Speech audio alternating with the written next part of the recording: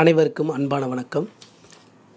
நலமுடன் வாழ தினம் ஒரு யோசனையில் இன்று இரத்த சோகை எனும் அனிமியா என்ற தொந்தரவுக்கு வைத்தியம் பார்க்க போகிறோம். முதல்ல இரத்த சோகை அப்படின்னா என்ன அப்படின்னா, உடலில் இரத்தம் அளவு குறையிறது, கூடவே இரத்தத்தில் தேவையான அளவு சத்துக்களும் தாது சத்துக்களும் சக்திகளும் இல்லாமல் போகிறது இரத்த சோகைன்னு சொல்கிறாங்க. இதுக்கு என்ன அறிகுறி அப்படின்னா, பார்த்தாலே கண்டுபிடிச்சிடலாம். கண்கள் உள்வாங்கியிருக்கும், கண்கள் வெளிர் நிறமாக இருக்கும், கைகாலெலாம் அடிக்கடி சுருங்கி போயிடும். அந்த வெள்ளைத்தோல்லாம் ஒரு சோம்பலாகவே இருப்பாங்க, ஒரு சுறுசுறுப்பாக இருக்க மாட்டாங்க. குழந்தைகளாக இருந்தாலும் பெரியவங்களாக இருந்தாலும் இந்த அறிகுறி வச்சு அவங்களுக்கு இரத்த சோகை அப்படின்னு கண்டுபிடிச்சிடலாம். இதுக்கு என்ன இயற்கை வைத்தியம் அப்படின்னு பார்த்திங்கன்னா,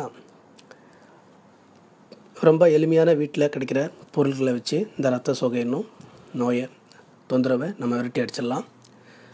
அடிக்கடி வாழைக்காய் சமையலில் சேர்த்து சாப்பிட்ணும். நாட்டு கொய்யாப்பழத்தை சாப்பிட்ணும். நாட்டு பசும்பாலில் செம்பருத்தி பூ நசுக்கி நாட்டு சர்க்கரையுடன் சேர்த்து அந்த பால் குடிக்கணும். கரிசலாங்கண்ணி பொடி, குப்பைமேனி பொடி, இது 2 பொடியும் தேனில் கலந்து காலையில் மாலையில் சாப்பிட்லாம். கேரட்டு சாறு, பீட்ரூட்டு சாறு, இது 2யும் கலந்து கொஞ்சம் தேன் கலந்து இதையும் குடிக்கலாம்.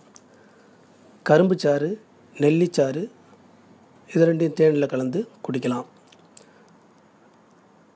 பேரிச்சம்பழம், இஞ்சி துண்டு, பேரிச்சம்பழத்தை கொட்டை எடுத்துகிட்டு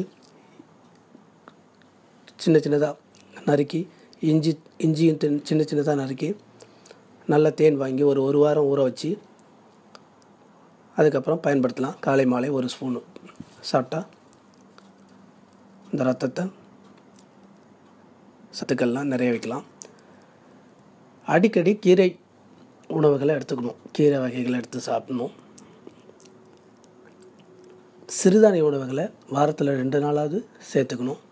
பிள்ளைகளுக்கெல்லாம் சிறுதானிய உணவுகளை சுவையாக சமைச்சு கொடுங்க, நீங்களும் சாப்பிடுங்க. நம்ம சொல்கிற இந்த இயற்கை வைத்தியங்கள், சாப்பிட வேண்டிய பொருட்கள்லாம் எது வரைக்கும் சாப்பிட்ணும், எவ்வளோ நாள் சாப்பிட்ணும் அப்படின்னு உங்களுக்கு நிறையா சந்தேகம் வரும். எந்த ஒரு பொருளும் சாப்பிட்டுட்டே வாங்க. எப்போ அந்த பொருள், அந்த சுவை உங்களுக்கு திகட்டுதோ அதை விட நிறுத்திடணும். அதை விட அந்த உடம்புக்கு நீங்கள் சாப்பிட்ற பொருளோட சத்து போதுமானது என்று உங்களுக்கு தெரிவிக்குது. எப்போ எந்த பொருள் திகட்டுதோ அதுக்கப்புறம் அந்த பொருளை கொஞ்ச நாளைக்கு சாப்பிடாதீங்க, வேறு பொருளுக்கு மாறிடுங்க. அதனால தான் நம்ம சில பல பொருள்களை வைத்தியமாக சொல்கிறோம். இதை புரிஞ்சுக்கிட்டு இந்த வைத்தியத்தை எடுத்துக்கங்க. உங்களுக்கு விரைவில் அந்த இரத்த சோகை என்னும் அனிமியா தொந்தரவுலேருந்து விடுபட்டு ரத்தம் நல்லா அவரவர்கள் வயதுக்கு ஏற்ற மாதிரி ரத்தம் ஊறி ரத்தத்தில் தாது பொருட்களும் நல்லா சேர்ந்து உடல் நல்ல வலிமையாக மாறும்.